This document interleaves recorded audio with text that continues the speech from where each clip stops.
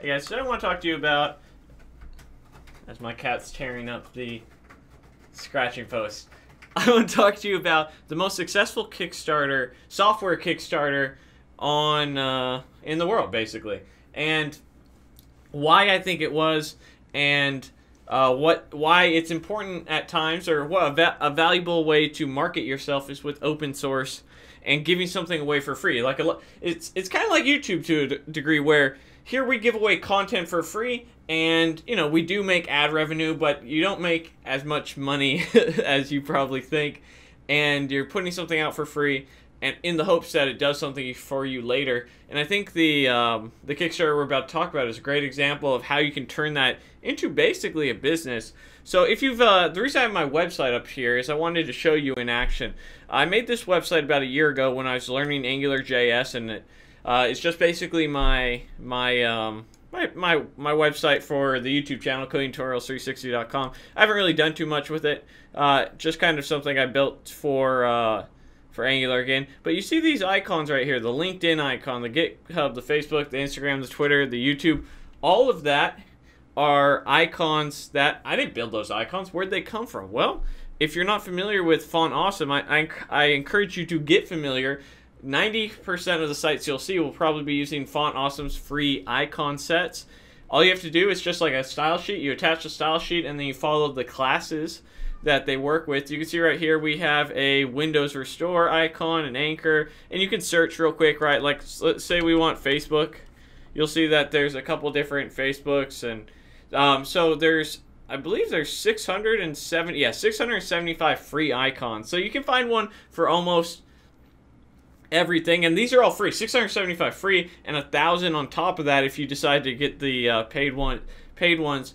But so the gentleman who makes Font Awesome, currently in version 4.7, started a Facebook in which he was trying to raise $30,000, right? Which is, you know, he's a professional UI UX guy, I would imagine, and he's trying to make. He's like, hey, I've been doing this for so long. I'm giving away free content, essentially, free hours of labor and time generating each of these, right? Making all of these 675. Maybe I can start a Kickstarter so that I can get paid while I develop these next 1,000 or so for here. And how much did he raise, you say, to become the most successful Kickstarter in history? Well, a smooth almost $1 million. Killing it, knocking it out the park, right? 35,550 people backed him, you can still pre-order it, by the way. So one of the cool things, this is a combination of people appreciating somebody who's been providing value, I think, to the software community, and had a Kickstarter designed to provide value back, right? So he's taking in $1.1 million. Granted, he's got to deliver on that, right? Just in this one alone, he has 30,000 backers for Font Awesome Pro, in which you'll get his Font Awesome license early with the Pro version at $20 a piece. And you can get down all the way down here. And of course, you get like mugs and t-shirts. So if you're not familiar with Kickstarter, real quick summarization of that. It's basically someone says, hey, can you help me raise money? And if you do, you'll get these benefits, right? And sometimes they're really dumb. And if you want to watch some funny ones, you should check out iDubbbz, and he does like a Kickstarter crap episode of things that are just scams people do Kickstarters on. But here we have somebody who is on his 5th iteration of designing icons, that he's releasing hundreds of them for free to a community that uses them all the time. I know Balsamiq, a wireframing toolkit that I use, the icons you use in there, they're actually built into Balsamiq for you to design your wireframes and things like that. And he was able to knock out, not 30,000, but just blow it out the park with almost 1.1 million. And probably, this is just a Kickstarter, right? You can still pre-order some of these things on his website. So if you're interested about that, I'm very happy for him. I think here you have somebody who's been devoting time and energy. And if you want to look over the Kickstarter, because I find all this sort of software stuff very, very interesting. I'll definitely include a link in the description of the video below. But what I want you to kind of see here is that, oh, and then you have different different sort of stretch goals. Like, let's say that you were able to get to 250,000. You know, you have another one.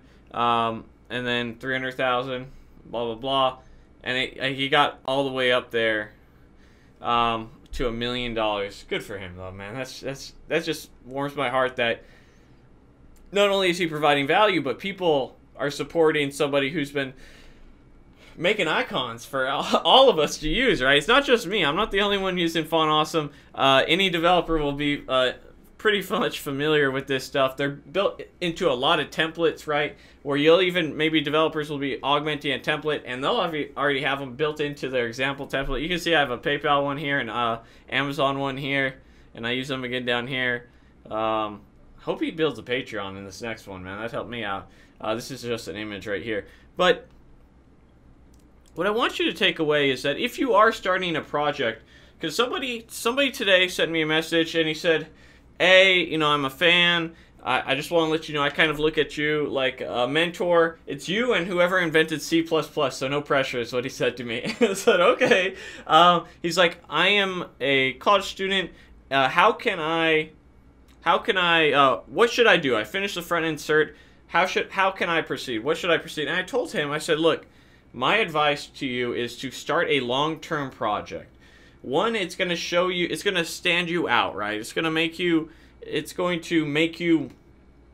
you know, employers, when they see projects, they don't want to see a weather app or anything like that. Like, if that's all you got, great. But what they want to see is something that's unique and something that's different. And so maybe this started for him when he came out with 1.0 as a way to market himself, as a way to, maybe he was just building it for a client and was like, hell, man, maybe I could sell this. Maybe I can put it out there for free. If people use it, I'll gain traction.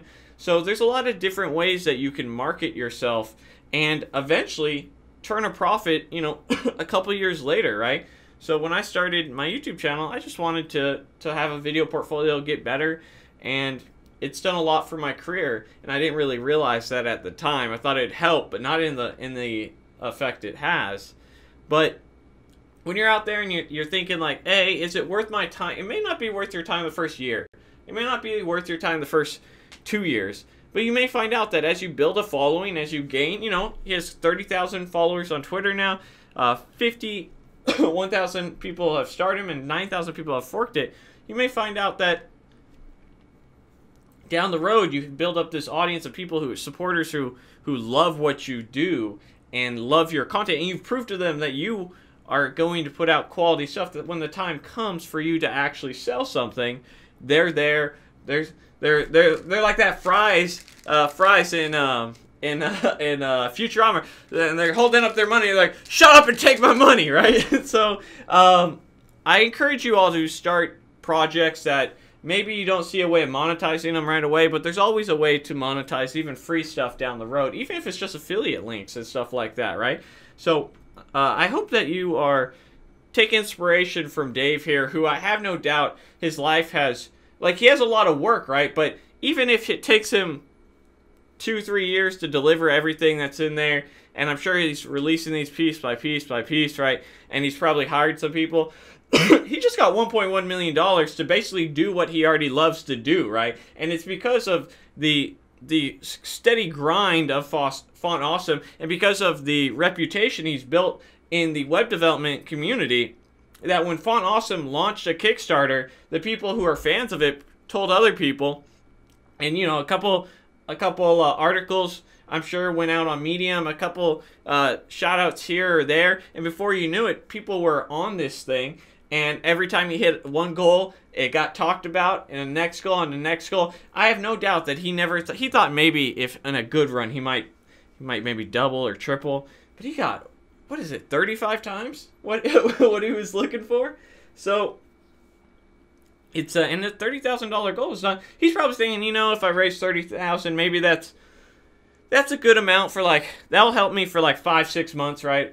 And now he probably has enough money that at the end of this he could ride off into the sunset, really, if he wanted to. But I don't imagine he will. But he has enough that he could probably start a UI UX company at this point and get some people in there to help him.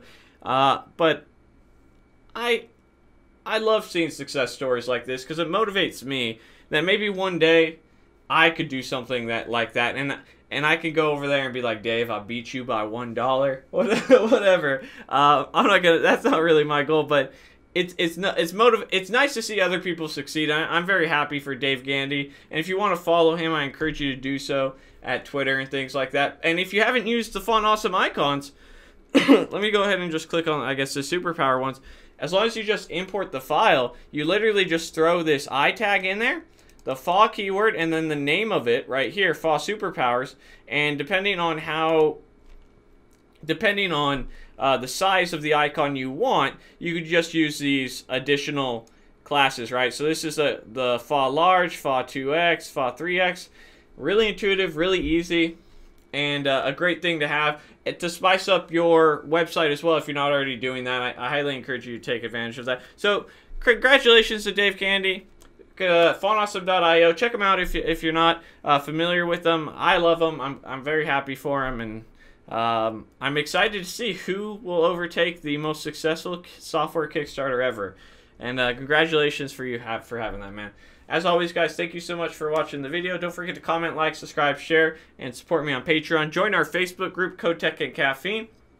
And if you're interested, we got a Discord channel, all that great stuff. I want to know what Kickstarters that you like as well. Why don't you just share some in? Are there other software Kickstarters you know about? Because I don't know too many, right? The only Kickstarters I ever follow are like the ones that are bad. So if there's some good software Kickstarters that I'm not aware of, share them in the comment section below so we can follow them and we can talk about it. But I'll see you guys in the next video. Bye.